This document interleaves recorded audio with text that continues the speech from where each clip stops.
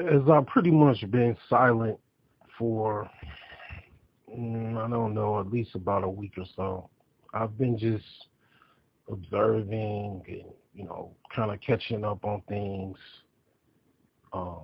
Definitely working on my body, working on, being more fit, more active. The other thing that I've noticed is, one is a few things that's going on in the universe as far as when it comes to retrogrades.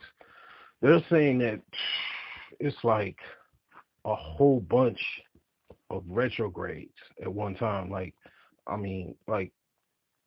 more than one.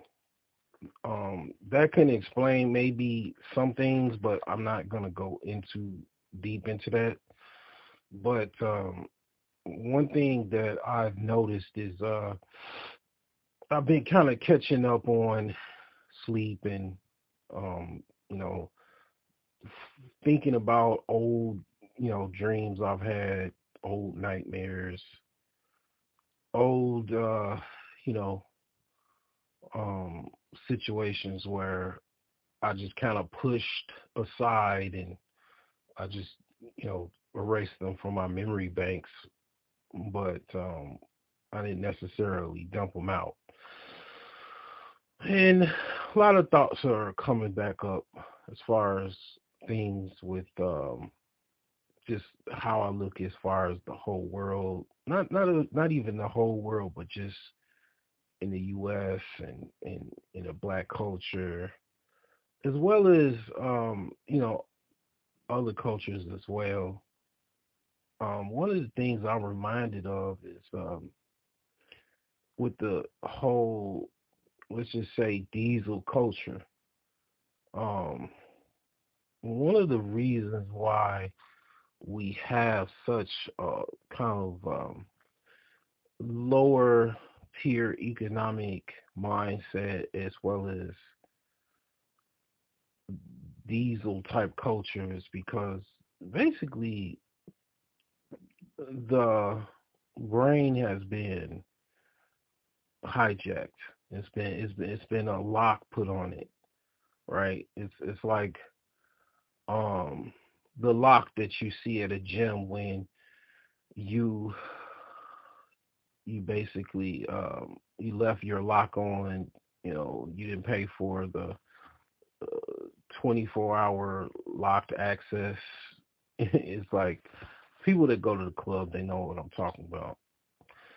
Um so it's like that is a lot of people's brains, right? It's an old artist rendition that it pretty much paints a picture of a strong man with a bald head, and he has a lock on his brain, and you know, I don't know if he's holding the key or actually has the key somewhere else or whatever, but that lock is in a lot of people's brains, okay? And in the black community, that lock is like synonymous with just lower tier thinking, lower tier conversations, lower tier mindsets,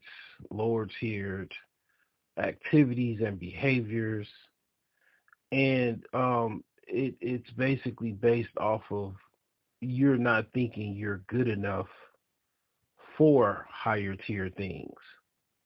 I never forget that I hopped on someone's panel and they were basically like I was speaking of, community slash, you know, building up wealth, you know, basically the cornerstone of whatever I talked about, on my channel, as well as health.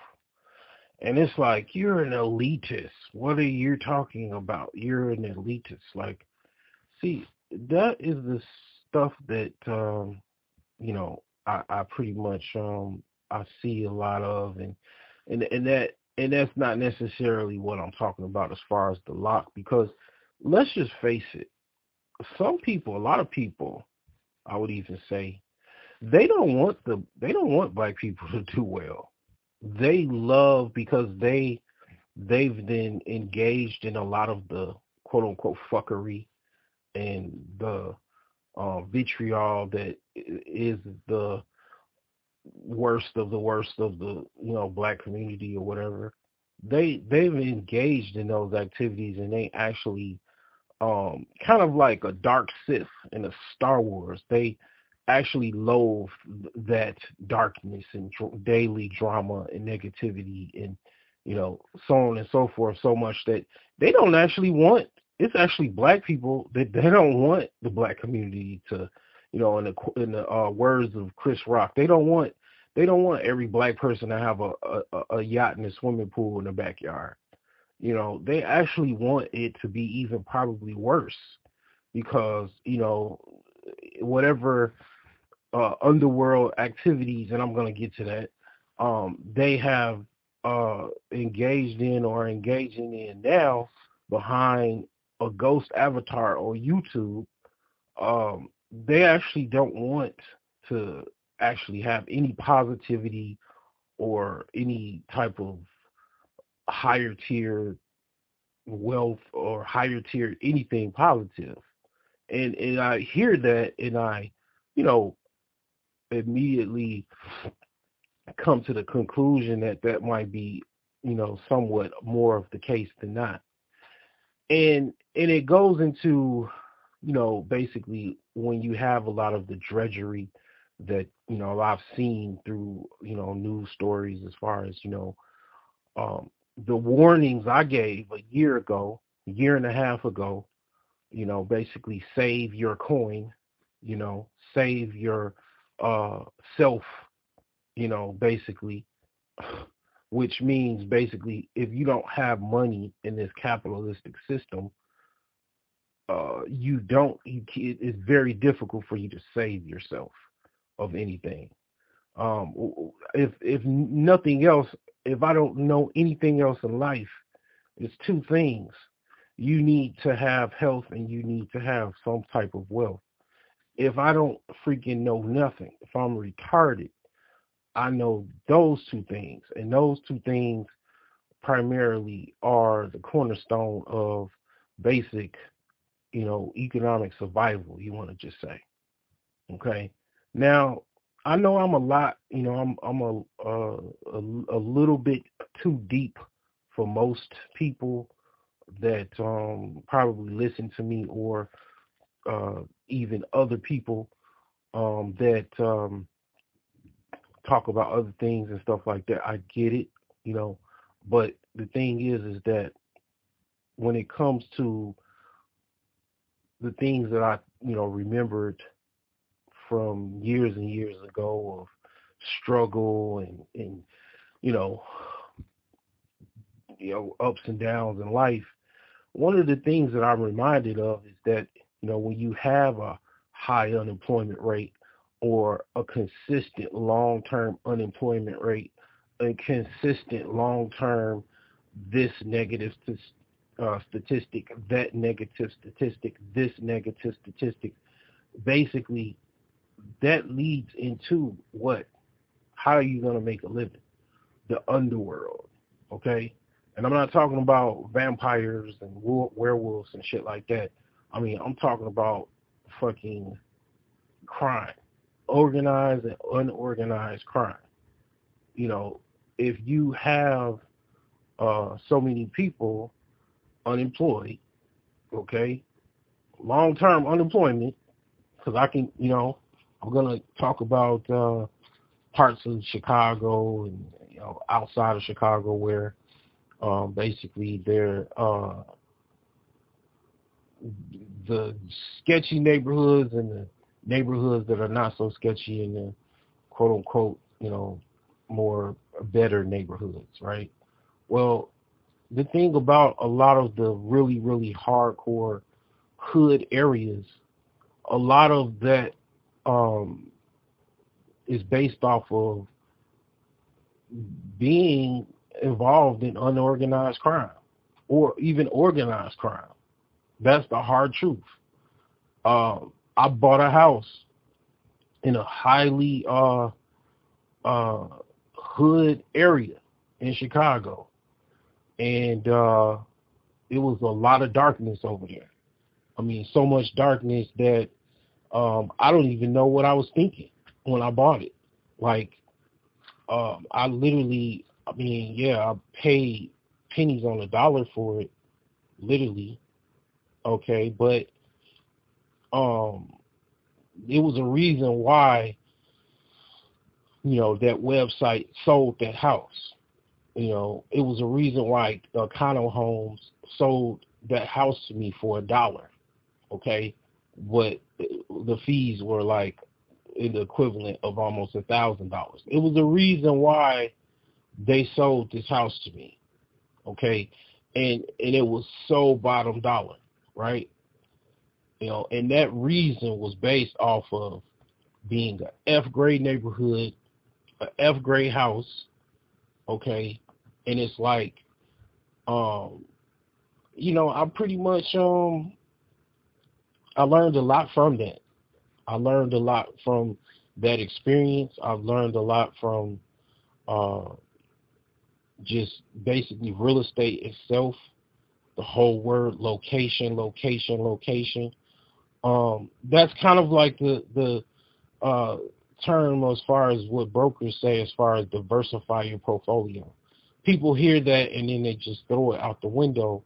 But yeah, it's literally that, you know. And yeah, I mean, it's no uh, result, but basically based off of economic, you know, exclusion, economic survival, and all kind of stuff. People, they have to go to the level of, let's just say, System D. Let's just say System D to just keep it general. Because the thing about System D is not necessarily all criminal activity. It's just maybe you don't have a license to sell something. Okay? Like, you don't necessarily have a license to sell plates of food, but you still cater. And then nobody really is not going to say anything unless, like, I don't know, something happens where, let's just say somebody gets really, really sick or multiple people get sick. Then, yeah, I mean, it might be an issue. But nevertheless, yeah, a lot of the black community, they do have to engage in a lot of System D activities because basically ain't everybody hiring them. Not everybody is able to be hired. It's no business is hardly being open. Black people don't support black businesses. So it's nothing left else a lot of times but the D, literally.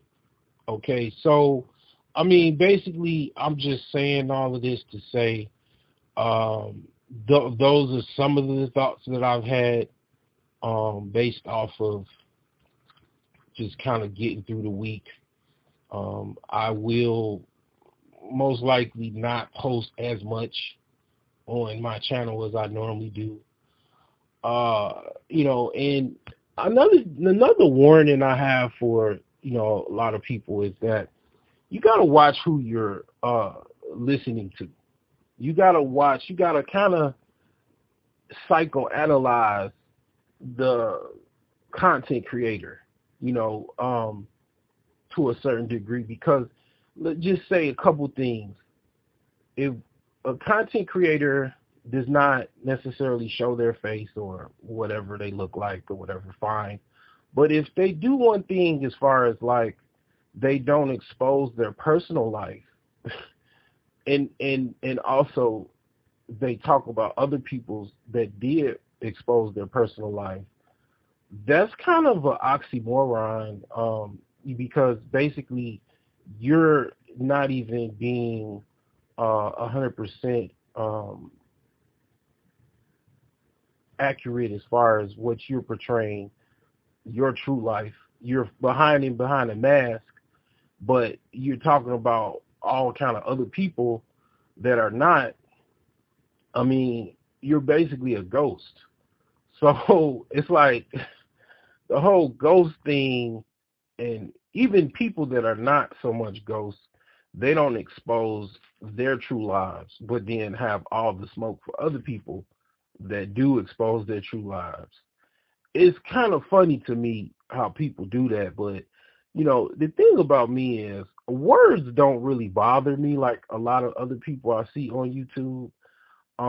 I've been in a war, I've been in the military, I've been in the hood and been in wars with gang factions and seen shootouts and all of that type of stuff. Um, I, that words don't really bother me that much.